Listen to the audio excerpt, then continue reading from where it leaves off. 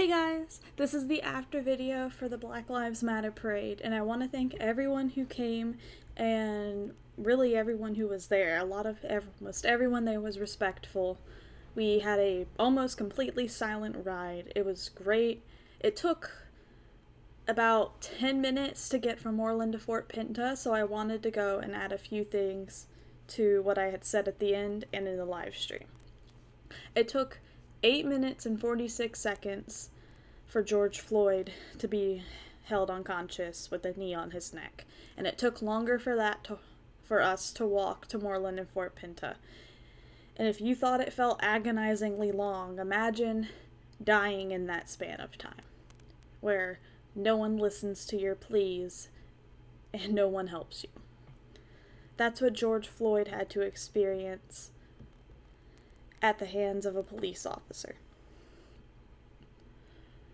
Breonna Taylor was just sleeping in her own house when officers went into the wrong house unannounced, and her boyfriend shot at them thinking they were being robbed, and they shot at him and killed her in her sleep.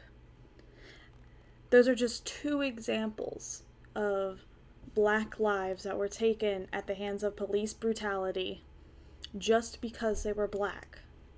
The police went to the wrong house. Why did they shoot? They had the people in custody.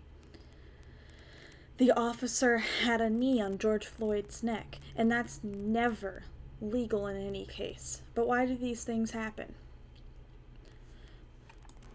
Black lives are disproportionately killed and hated on, especially by police, more than any other race, and that's why we had this parade.